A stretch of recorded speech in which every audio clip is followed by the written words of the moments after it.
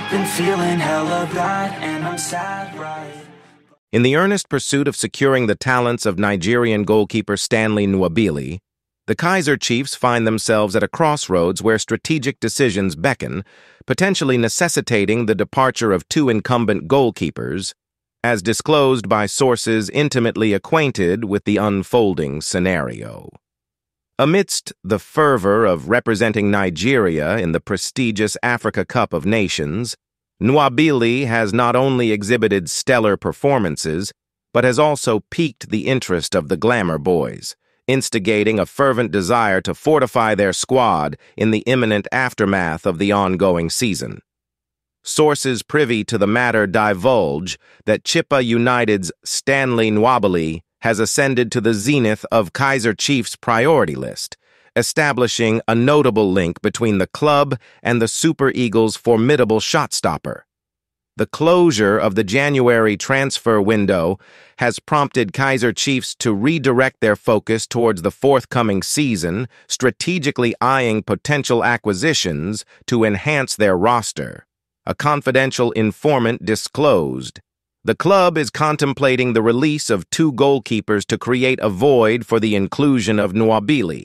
He stands prominently among the targeted signings, and preliminary indications strongly suggest that two goalkeepers will be deemed surplus, ensuring the presence of at least 4 goalkeepers in the first team, in addition to one from their DDC side. A secondary source, well-versed in the intricacies of the matter, hinted at the likelihood of experienced goalkeeper Itumeleng Khune and the emerging talent Bontle Karabo Molefe being the primary contenders for departure. The source elaborated, for Khune, the decision revolves around his contract reaching its culmination in June, with Sekhukhune United already expressing a keen interest. In Molefe's case, his aspirations for increased playing time away from the Chiefs render both goalkeepers viable options, creating the requisite space for the impending arrival of Nwabili. Despite the apparent proximity of the deal, a layer of complexity is introduced by the reported interest from European clubs, notably those in Belgium, in securing Nwabili's services. The source of further remarked, "While the deal is on the verge of materializing, potential complications may arise from the interest expressed by European clubs. It is understood that Kaizer Chiefs Football Club has made swift moves in the now concluded January transfer window for the services of one of their striker targets. However, it is also believed that the deal fell through as the offer placed on the table by Amakosi was in fact quite too low for their DStv Premiership rivals to accept. It is no secret that Kaizer Chiefs has been after striker Oswin Apollos of Polokwane City FC. The media has been reporting of Chiefs showing interest in the attacker that has established himself as a prolific forward this season. Apollos has been in too pristine form in front of goal for City, and this has opened doors for him at the national football team, Bafana Bafana, as Hugo Broos noticed his impeccable form. Apollos is now part of Bafana Bafana, and this has increased the player's value in whole. This spelled out bad news for Kaizer Chiefs, as they would have to scratch deep in their pockets to secure his signature. According to a source, Amakosi put an offer on the table for Apollos, but Polokwane City FC reportedly felt that the offer is not nearly close to what the player is now worth. Polokwane City FC reportedly rejected the offer, and thus Oswin Apollos remains a City player after the January transfer window closed. The January transfer window was the perfect window of opportunity for Chiefs to secure Apollos' signature, but since they did not scratch deep enough in their pockets, the pursuit for Apollos is over, at least for now.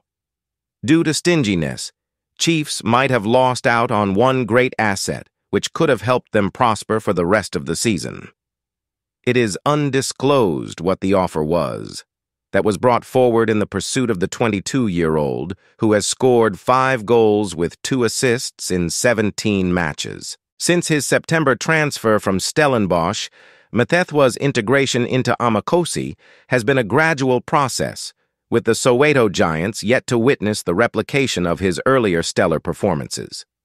The respite provided by the AFCON break, however, has afforded the 29-year-old valuable time to forge stronger connections with his teammates and acclimate to the club's modus operandi, marking significant strides in his assimilation.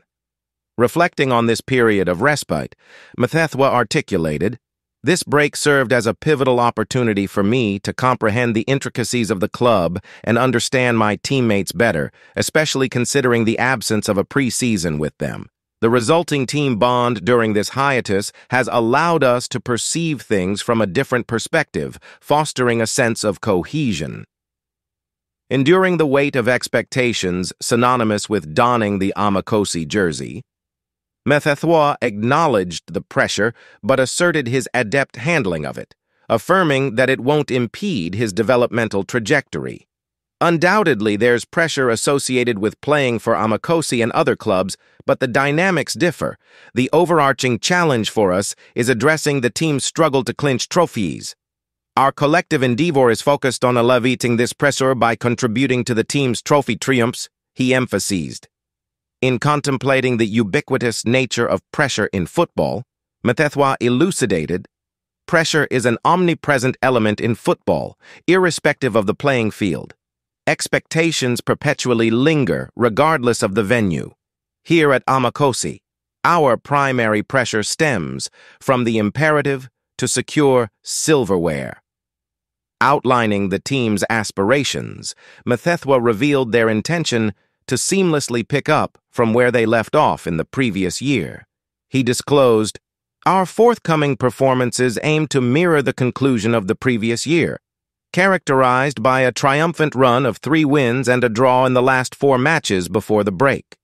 The mindset we cultivated during that period is crucial, and we aspire to sustain it." Elaborating on their strategic planning during the break, Mthethwa affirmed, "The hiatus allowed us a window for comprehensive preparation. We are resolute in our commitment to building on the foundation laid before the break.